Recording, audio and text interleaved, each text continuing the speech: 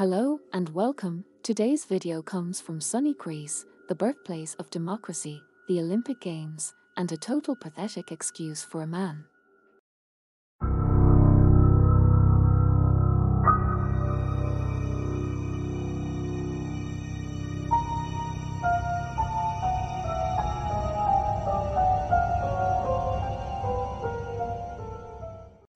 Caroline Crouch was born in the UK, then moved to the Aegean island of Olynossos with her parents, British-born David Crouch, and Filipino mother, Susan Della Quester.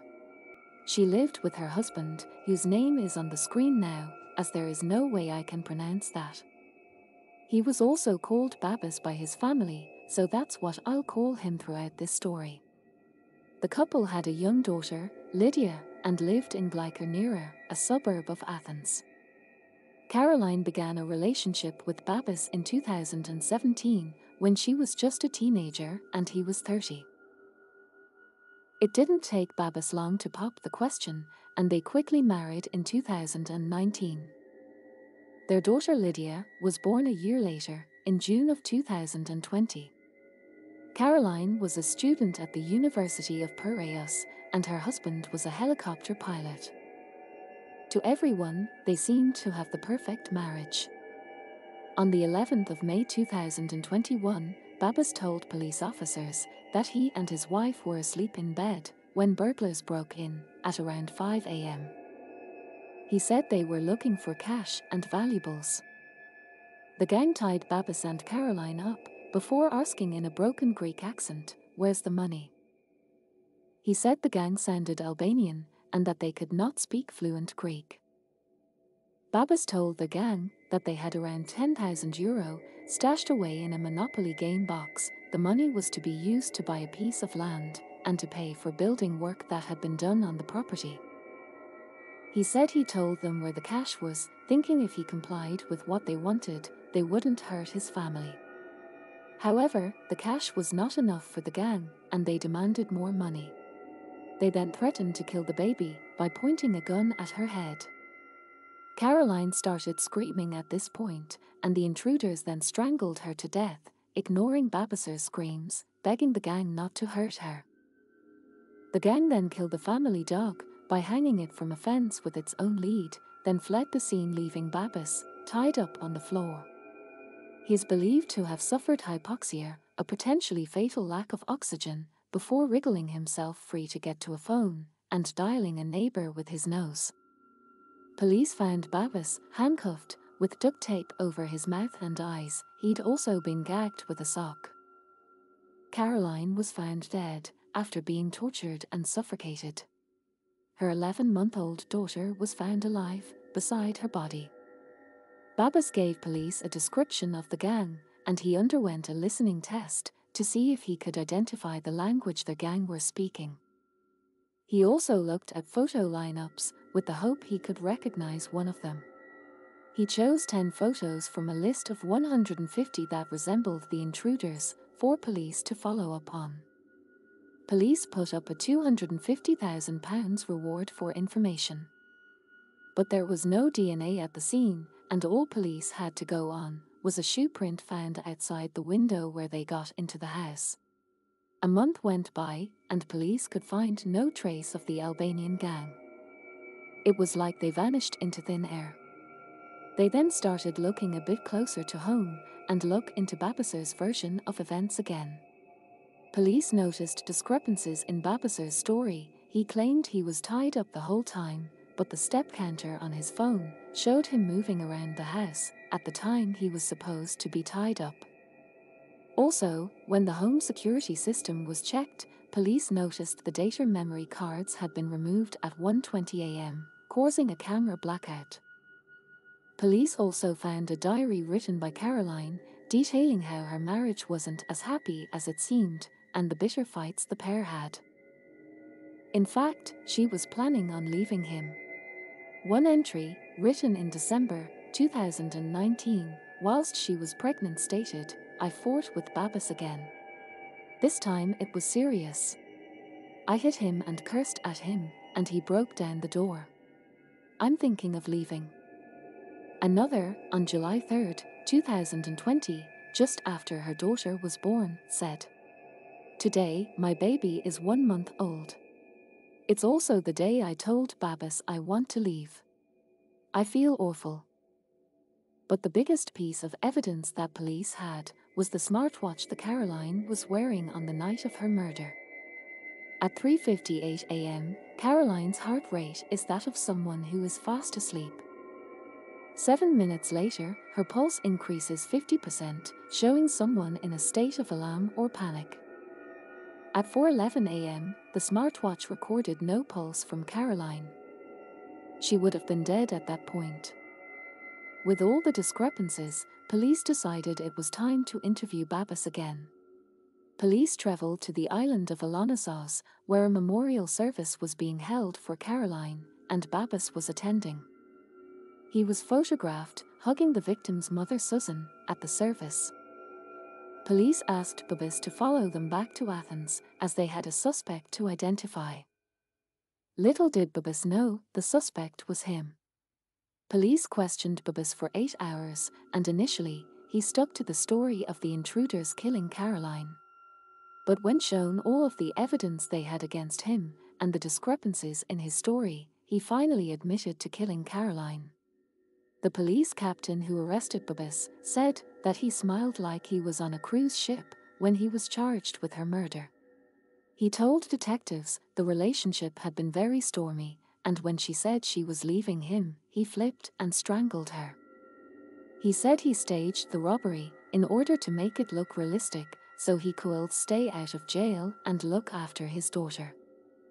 He also admitted that he strangled the family's 7-month-old puppy and then hanging the dog from a post by its lead. "It takes a real piece of shit to hang a puppy. I hope he rots in jail." Police described Babis as a top-class actor, pretending for 38 days to be devastated by his wife's death.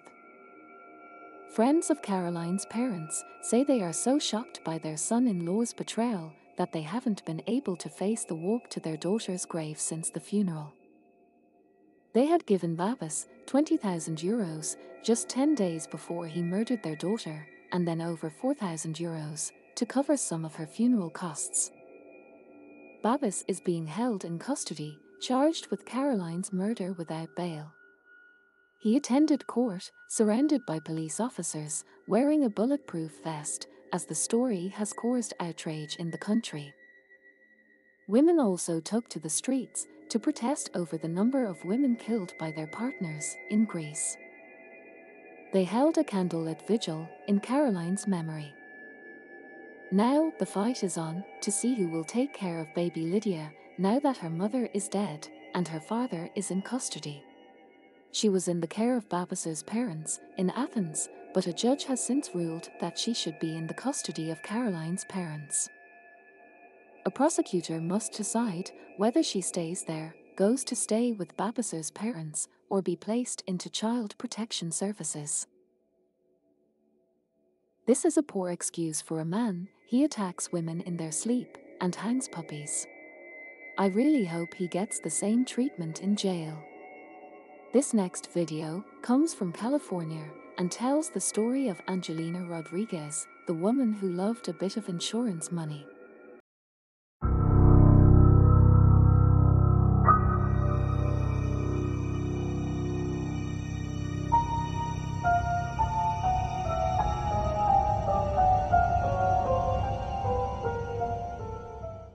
This case comes from sunny California, the home of Hollywood, beautiful beaches, and a crazy woman.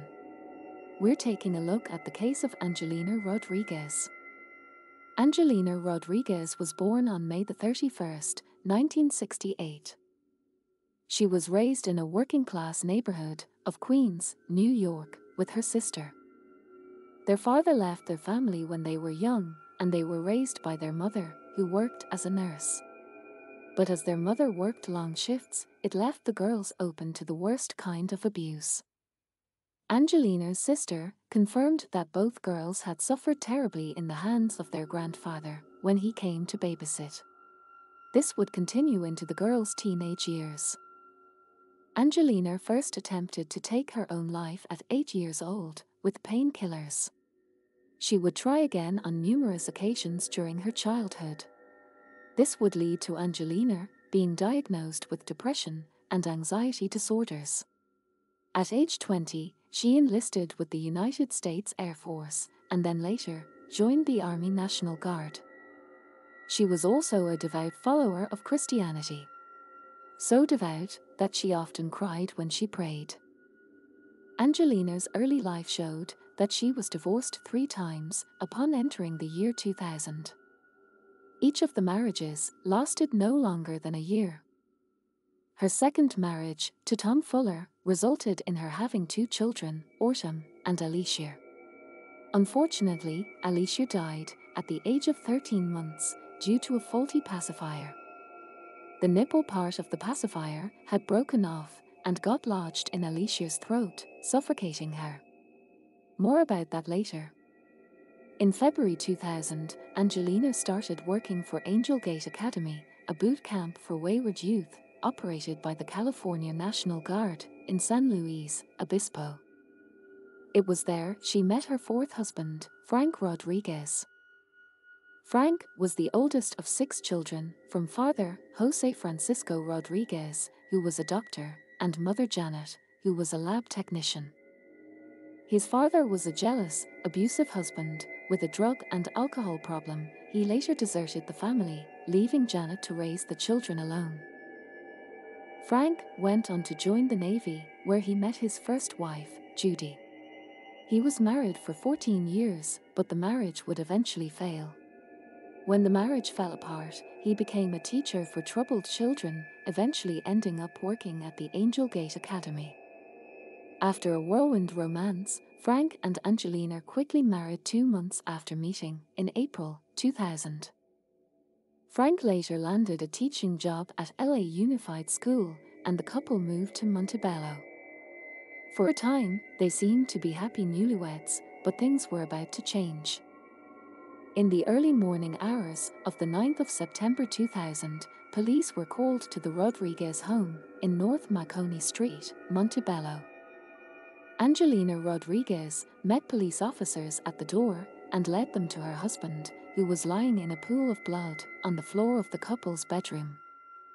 Although they didn't know how he died, police were immediately suspicious of his wife's strange behavior. Montebello police officer Stephen Sharp recalled later. When you deal with someone in this situation, they are usually very upset and they don't want to talk to you. As soon as I began speaking with her, it was as if she had forgotten about what was going on. And she was hardly crying. I may have seen some tears, but there was a great lack of them, and as soon as I would talk to her or ask her a question, she would immediately snap out of it and answer the questions real quick. In my experience, usually someone who has just lost their husband, they are difficult to speak with and communicate to. It also emerged that Angelina had taken a $250,000 life insurance policy out on her husband just after they were married. And she telephoned the insurance company within 10 minutes of police investigators leaving the scene, trying to cash the policy in. Unfortunately for Angelina, the insurance company wouldn't pay anything out until a post-mortem was completed and a cause of death was established. An autopsy couldn't establish what had killed Frank, who had been fit and well all his life. With the exception of food poisoning symptoms a few days before his death. Blood samples and normal toxicology tests revealed nothing out of the ordinary, and as a result, no determination was made on the cause of his death. Which meant no death certificate would be issued, and Angelina wouldn't get the big insurance payout that she was expecting. It was at this point that Angelina started to pester investigators, and after a series of interviews, she told detectives that Frank probably would have committed suicide. Then, she started to push the blame onto Frank's co-workers, claiming that they had poisoned him with oleander and antifreeze. Oleander is a shrub that commonly grows in gardens and beside roads and is highly toxic. Oleander poisoning can affect the heart, nervous system, stomach and intestines, eyes, and skin. After Angelina's claims, detectives ordered additional toxicology tests, which, when they came back, showed both oleander and antifreeze in Frank's system. Angelina Rodriguez was immediately arrested. After speaking with Angelina's friends, it emerged that she had twice unsuccessfully tried to murder Frank. The friend told police that Angelina was unhappy in her marriage and wouldn't divorce Frank because he had a $250,000 life insurance policy. The friend also said that Angelina had heard a story about a woman that tried to kill her husband using oleander tea. Angelina tried this, which resulted in Frank being admitted to hospital with abdominal pains and suspected food poisoning. Frank was released from hospital after a few days when his symptoms eased and he started to feel better. After that failed attempt, she tried tampering with gas taps in her home, then leaving to visit a friend, hoping the place would explode when Frank arrived home. When Frank got home from work, he could smell gas, so he left the house and called a repairman. Angelina would have been sick at this point, no money, and a husband that just wouldn't die. It was when a friend told Angelina about a dog that was poisoned with antifreeze that she hatched a new plan. Third time lucky. Angelina decided to put antifreeze in her husband's Gatorade, which would result in a slow, painful death. After detectives charged Angelina with Frank's murder, they decided to re-examine the death of her 13-month-old child, Alicia, who had died after part of a pacifier got stuck in her throat. It was then uncovered that Angelina had a $710,000 settlement in her daughter's death after filing a civil suit against the manufacturer. But a prosecution expert testified that medical records indicated that Rodriguez broke the pacifier herself and pushed part of it into her baby's throat to suffocate her. Angelina also had baby Alicia's life insured for $50,000, making it a big payout for her. She was never charged in relation to Alicia's death. But we all think she done it, don't we? 3 years after Frank's death, in the fall of 2003, Angelina's trial began. She was charged with first-degree murder, attempting to dissuade a witness by telephoning her and trying to get her not to testify. She was also charged with trying to get a fellow inmate to murder the same witness for an alleged $20,000.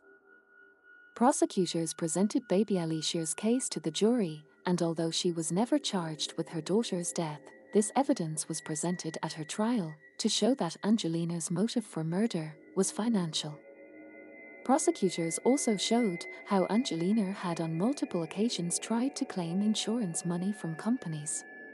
She accused a fast food restaurant of sexual harassment, Target of negligence, after she slipped and fell in a dressing room, and when she was arrested in February 2001, investigators say she was preparing to sue her landlord for asbestos poisoning.